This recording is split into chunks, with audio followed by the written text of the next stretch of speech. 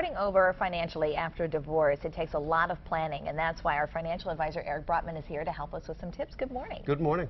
Okay, not easy period emotionally, but financially it can be devastating as well. Yeah, a divorce is one of the most expensive things that a family can go through, and it's taxing emotionally and financially. It's like setting up a whole second residence. And some people don't even realize how taxing it can be until they actually go through that process. Yeah, it's very difficult to afford. It really, really is, and if it can be avoided by all counts, it sure should be. Obviously, so one of the things you say first is really take inventory of your finances. What do you have? Yeah, because you're starting over. You literally have to take that inventory and start over and say, okay, what assets do I have? What liabilities do I have? What am I responsible for? What's my cash flow look like? I mean, it's a totally new game. And then adjust your expectations?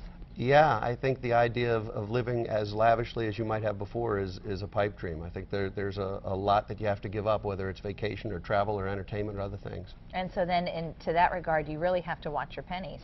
You do. Budgeting takes an all new meaning when things are that tight. I mean, just imagine a second BGE bill, a second Verizon bill, a second whatever. It's tough.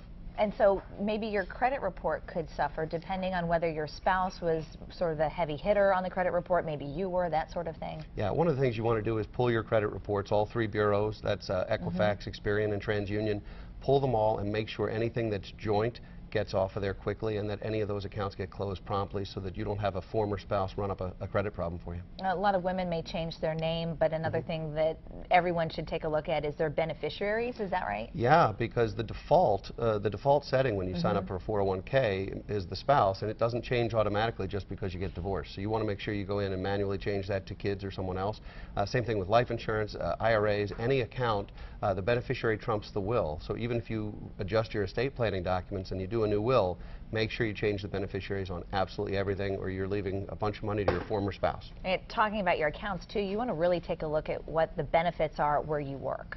Correct, because this is a qualifying event. So when you get divorced, it's an opportunity to relook at your benefits, select new ones because you may have been on your former spouse's plan, and this is an opportunity to completely separate yourself from him or from her. Okay, and so a lot of times they'll say, you know, the most stressful things are death and taxes. Divorce certainly up there on the list of the most stressful, but you're often counseled not to make big decisions right away when you go through something like this. Any traumatic event, and divorce is definitely traumatic, you want to take your time. I usually counsel folks to try not to make big decisions for at least a year.